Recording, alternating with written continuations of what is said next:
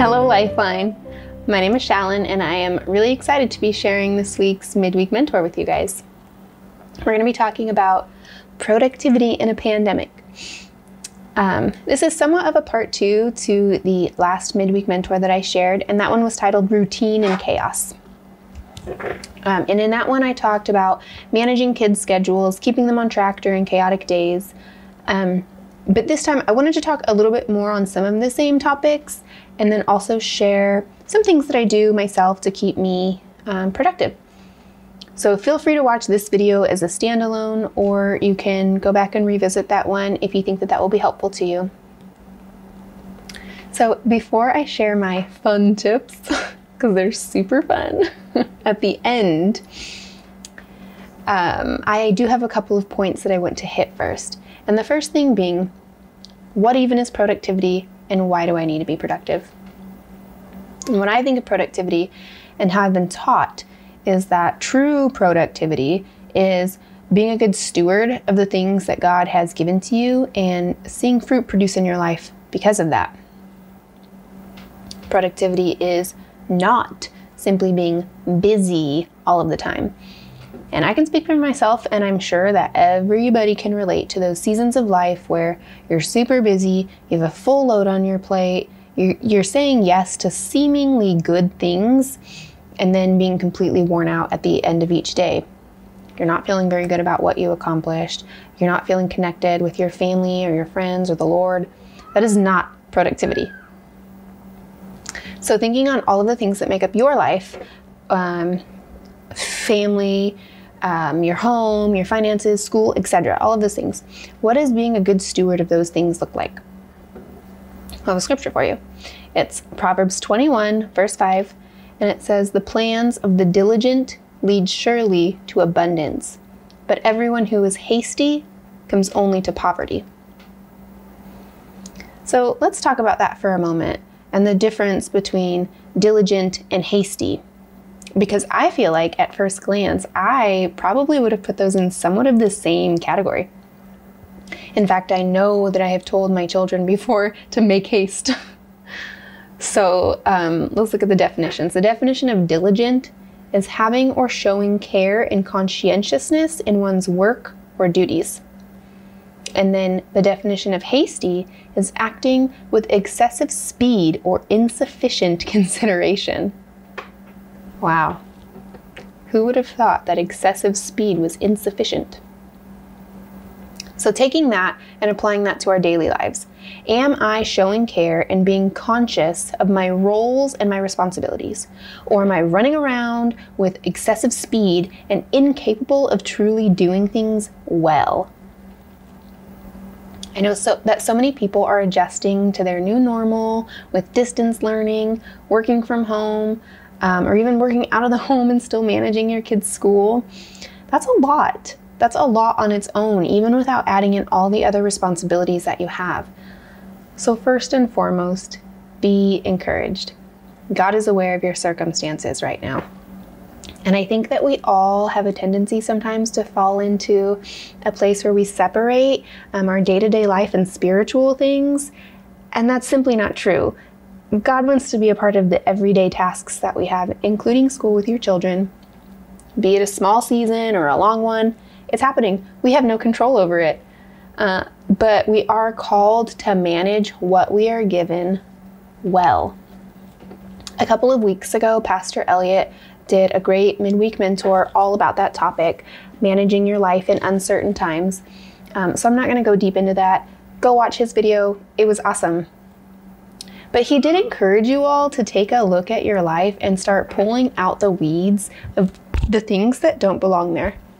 Sorry if I hit that. So I'm hoping that you guys have been doing that over the last few weeks, praying that God would reveal those things to you. Because that would be my first tip to you guys, is to remove the things that don't belong there. Allow God to prune your life and help nurture the things that do belong there. Psalm 121 verse 2 says, "My help comes from the Lord who made heaven and earth." So invite His Holy Spirit to guide your days. He is the ultimate helper. Now, before I share my tips, I do want to say I am in no way saying that anyone needs to be more productive. If God is calling you into a season of go slow and rest, then go slow and rest. These tips are not for you. These tips are for the person that is struggling to manage a schedule and they need to keep their day flowing with their kids home, distance learning in a pandemic. And also, these things are meant to be fun and helpful. None of them are the end-all be-all of healthy productivity. Some of them might not work for you, so don't do them. But if you have disciplines that you follow in your own life that might help me or somebody else watching, share and interact in the comments. I would love to see them. I don't have everything figured out, so please help me. Okay, so my first point that I want to hit, block scheduling. I talked about this in my previous midweek mentor, about how I block out times in my day for school and my family, but I didn't fully explain it. So typically my days run in 5 blocks. I have 5 blocks throughout my day. I have my morning block, my kids' morning block, my school block, my work block, and my evening block. So I'm going to run through those quickly with you guys. My morning block, that's when I get up, I have my quiet time with the Lord, I clean my house, I get it ready before the hurricane children wake up. I get ready for the day, I drink my coffee, all of the things that I need to do to clear my brain before the chaos of the day begins. And then there's my kids' morning block. This is when they wake up, they do their morning chores, they get ready for the day, they have breakfast, etc. Our school block is exactly that. That's when we get our schoolwork done. My work block follows the school block, and by that point, my kids are usually over me by that point, and so that's when I can find quiet time to concentrate sometimes. And I get any schoolwork that I might have done, phone calls I need to make, tasks I need to get done for one project or another, and any home things that need to get taken care of. Laundry, dishes, groceries, all that really fun stuff, you know? And then we have our evening block, dinner, showers, nighttime chores, time with my family. Those are my blocks. So again, in my previous video, I talked about rhythm versus routine, and I really want to stress this because I don't have set times for any of those things because every day is different. Those are just the natural rhythms that our day flows into from one block to the next. The block scheduling is not a new idea. I think tons of people use it, probably in better ways than I do. I didn't come up with it. So if you're interested, I'm sure you can find books or blogs on the topic. Quick little Google search, take you down a rabbit hole, I'm sure. But the purpose is to designate time for specific tasks. So that way I'm not running around trying to multitask and then not actually getting anything done. That's being hasty. We don't want to be hasty. It's assigning certain tasks to certain times of day so that you can diligently complete said tasks. So my second tip is use a planner. This one really makes me laugh because not that long ago, I would never have used a planner. I considered myself a go with the flow kind of person. I didn't need a planner to go about my days. It just wasn't who I was. But as I added things to my life, mainly homeschooling, it became a bit of a necessity. And now I say often, if I don't write it down, it doesn't exist. And I really mean that. I have so many different categories of things floating around in my brain that if I don't write it down, there is zero chance of me making sense of it all. So now I'm a pen and paper kind of girl. I have a good old-fashioned paper planner. I know that there's plenty of calendar apps out there, daily planner apps that you can use to benefit yourself. Whatever works for you, do it, run with it. I love it. I've tried those. Technology is not my friend, so I stick with paper, but you can do whatever you want. I wasn't going to show you guys this, but someone told me it would be helpful, so I am. This is the one that I use if you care. It's called the Day Designer, and I got it off of Amazon. I have used so many planners, and this one is my favorite. And they do actually make different kinds, so I'll show you the inside, and if this is the one that you're looking for, just be careful. Like, look at what it is that you're ordering. This is what a blank day looks like. So I like ones that are broken down by the half-hour mark, not necessarily to stick to like a rigid schedule or anything. Mainly because it provides me with more space to write. I like a whole day for my page, or a whole page for my day. But also it allows me to write down the things that are time sensitive, appointments, phone calls, things like that. It helps me block out my days a little bit better. And then along with the planner, number 3 that I wanted to talk about is lists. I'm going to show it to you again, like an actual day. Hopefully there's no like personal information on here. But I love lists. I make a list every single morning as part of my morning rhythm. I get up and I write down everything that I need to do that day and everything that I want to do. Every single thing. Even the really silly things like get ready for the day or make breakfast and lunch. You might think that's really silly, but have you ever found yourself in the mid-afternoon and your kids are starving and you realize you haven't fed them? Or is that just me? I write it all down. So again, an example in my like, I don't know what's on there. In this section where it's broken down by the hour, that's where I write down like the time sensitive things. That's where I write down all of our school things because it's stuff that doesn't change and it's stuff that needs to be kept track of. And then in this section, it just says to do, and then there's like check boxes. And that's where I make my list every morning when I wake up, all the things that I need to do, and then I can check it off as I go. And then there's a notes section also, and that's what I call my inbox, or like my invoice, whatever. And that's just anything that comes in that day that I need to figure out later. I'll get to it, like just information that I need, more detailed things. That's where I put that kind of stuff, if that makes sense. I don't know. My brain is crazy.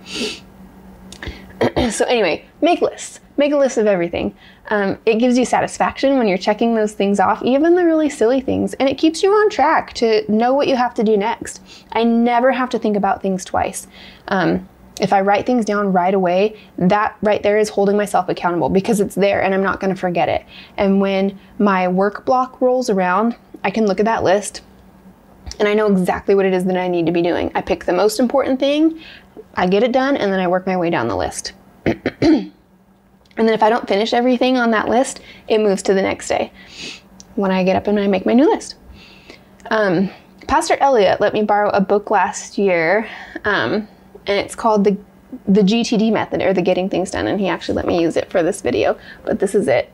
And honestly, it was kind of an overwhelming book. It was really good. That's where I got that tip from, that you don't ever think things twice. You should never have to think things twice. If you write it down right away, it's there, it lives there, you can reference it. It doesn't need to float around in your brain, just making things cloudy. So it was really good. This is Pastor Elliott's. If you want to borrow it, ask him. Put that down. Make lists. Okay, so my tip number 4 is tomato timer. So I've actually heard this tip from lots of different people, and I think different people use it in different ways. And I looked it up, and it's an actual like productivity method. It's called tomato timer. And it gets its name from like those old school like kitchen timers that look like tomatoes. Kind of interesting. I don't know. Anyway, for me, I use this when I have like a big project that I need to get done or something that requires a significant chunk of time. For right now, for me, this is like anytime I need to write a paper or something like that. And so you take 30 minutes and you block out all distractions. Put your phone in the other room, get your kids set up with something to keep them busy and safe for a while, turn off the TV, turn off music. Unless you're my husband, who's super weird and he functions really well with music in his ears. I don't know how people function like that. Let me know if any of you guys are like that. But if you're like me, turn it all off. So, and then you set a timer for 30 minutes and you put all of your effort into that one thing. And it ends up being way more productive than if you were to spend like a couple of hours half focused when you're constantly picking up your phone or dealing with the tiny humans. And usually what happens for me is it ends up being so productive and I get so much done and I'm on such a roll that I just go ahead and end up finishing that project. And rather than procrastinating for like days and weeks. So tomato timer, it's a great tip. Use it. And then number 5, this one I feel like is gonna make people kind of mad, but I don't know. But wake up before your kids. I implemented this in my life like 4 years ago, and it changed the game for me. I know not everybody can do this. If you're in a season where you have small children and you're like waking up throughout the night, definitely don't push yourself to get up early. That would be torture. But if you can, even if it's 10 or 15 minutes before your kids wake up, it makes such a big difference. When you have that time to let your brain wake up before the little energy siphons wake up. Honestly, if I have a day where I sleep in and I get woken up by my kids demanding snacks, it is going to be a rough day. So try it. Try getting up before your kids, even if it's just 10 minutes, just 10 minutes. If it doesn't work for you, you can yell at me. But I highly encourage a trial run of it. Just try. And number 6 is the last and the most important. And I'm repeating it because it's that important. And that is rest. I said this in my last video. There's actually another recent midweek mentor that's just completely devoted to rest. Go back and watch that one also. Rest. I wouldn't be able to do any of the things that I do if I weren't resting. And I have 2 parts to this resting. The first one is keeping a Sabbath. God commands it. Have a rest today. For me, that's Saturdays. I don't answer my phone. I don't do any chores. I don't do schoolwork. I rest. I sleep in. I snuggle with my kids. We play board games. We watch movies. We go get ice cream. I read a book that I've been meaning to get to. I rest. You should rest. This means that I have to prepare for that. So usually the day prior, I'm making sure that I'm getting all of the things done that I have to get done so that I don't have to worry about them on my day of rest. And then that day fills my cup so that I can enter into a new week fully prepared for all the things that come my way. When I don't Sabbath or rest, it's really apparent and I get burnt out and overwhelmed and my fuse gets real short. I'm sure you can all relate. Part 2 of rest, so part 1 was Sabbath, part 2 is actually somewhat new to me. I just finished a book for a class called Emotionally Healthy Spirituality. Some of you might know it. 10 out of 10. Highly recommend. Get yourself a copy. This is what it looks like. Great book. I've read it before, but I read it again. And one of the things that they talk about in that book is the daily office, which essentially is what you or me would think of as like a morning time or devotions, but several times throughout your day. I mentioned earlier how we can tend to separate ourselves separate the Lord from the daily tasks that we have going on. And this practice of the daily office throughout your day, it's the rhythm of stopping and realigning with the presence of God. And this can look different for everybody. It can be reading scripture, putting on some worship music, praying, or even just sitting in silence and listening for what the Lord has to say to you. It keeps you focused and on track with Him guiding your days, as opposed to us guiding our days, because that's a disaster. Right. So those are my tips. I hope that was helpful to you guys in this crazy year of 2020, being stuck at home. I'd love to pray with you guys. Father, I praise you. You are such a good God, even when I'm struggling. I praise you that your strength is what helps me in my weakness, and that you are where my help comes from. Father, I pray that you would forgive me for the times that I don't hand over my days and my minutes to you, and I attempt to manage my days by myself. Thank you for the availability of your Holy Spirit and your word to instruct me, and that you don't leave me to figure things out on my own. Help me to be a good steward of my mind and my time and my gifts so that I might point others to you as their source as well. And I pray this in Jesus' name. Amen.